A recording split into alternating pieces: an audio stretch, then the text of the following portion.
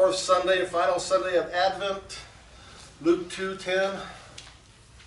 I think I got a different font here. And the angel said unto them, Fear not, for behold, I bring you good tidings of great joy, which shall be to all people, which was last week's. It is. I wanted peace on earth, goodwill towards men. So we'll just say, peace on earth, goodwill towards men.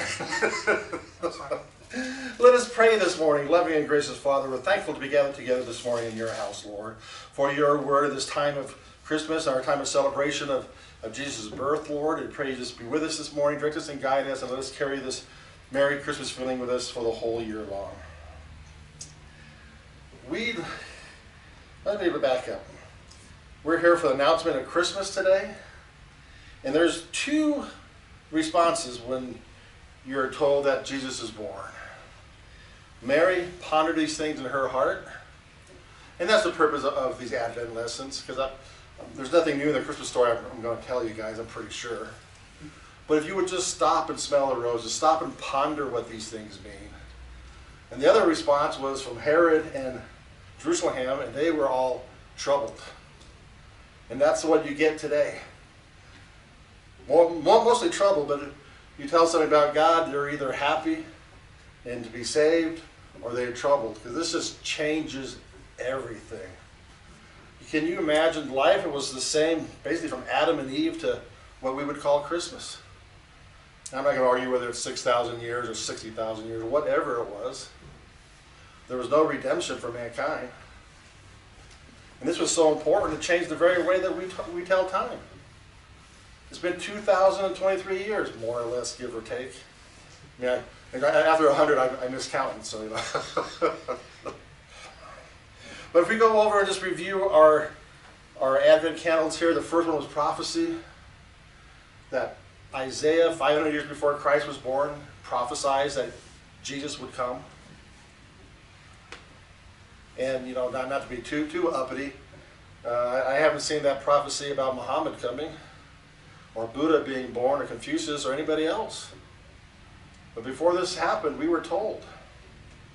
In the first candle, we celebrate the three comings of Christ, which I just really enjoy, because it's always a nice argument on how many times God's going to come, and you can sit there and then debate it and all. But the three comings of Christ, I'm going to define as past, present, future. We know that Christ came back 2,000 years ago. We know that Christ is coming in our heart, or lives in our heart, and we know that Christ will come back again. Second candle is a Bethlehem candle, the candle of faith, a preparation. When you get to have a baby born to you, there's preparation. It never goes right, but you believe, you get things together to go to the hospital, and you build the cabinet or the swing and all the toys, and get the nursery ready and all that. And then God says, oh yeah, you're going to go to Bethlehem and pay taxes instead. Yeah, you know, that's how the world works. The third candle, the candle that is pink, is a candle of joy. Not too many things more joyous in the world than a child being born, though the world won't tell you so. Not too many things more joyous than God himself coming to earth. The great I am. And our last candle today is peace. And it's not really peace between you and I. It's not peace between Ukraine and Russia. This peace is the peace between us and God. Joy to the World says it best. God and man reconciled. There is no peace outside of that. Up until this time, thousands of years, from Adam and Eve to Christ, we've been at war with God. Rebellious, stubborn, doing our own way. And that's why the world is scared of us today. I always find it amazing. You can go out and you can tell people the sky is pink, and you know what they tell you? The sky is yellow, or the sky is deep blue. Well, heck, it is deep blue, never mind. The sky is some color, nobody cares. They just look at you like, okay, fine. You think the world's pink, that's great. You go out there and tell them there's a God. Oh my God, that's mythology. There's bound to be an Easter bunny. Tell people you believe in the Easter bunny, nobody cares. Tell them you believe in God, now we got a problem. All of Jerusalem was troubled. But this peace that we experience at this time and fulfilled what we would call Easter in a few months. The peace that we are reconciled. There is a hope. We are saved. There's a life after this one. And all of that is wrapped up here in Christmas. It all starts with the child. It all starts with, as the other hymn would say, God's word wrapped in flesh. God incarnate. Emmanuel. And all these Christmas songs, which I'm amused on how theologically correct they are. It's just these hard concepts put to music. The idea that the I am is born.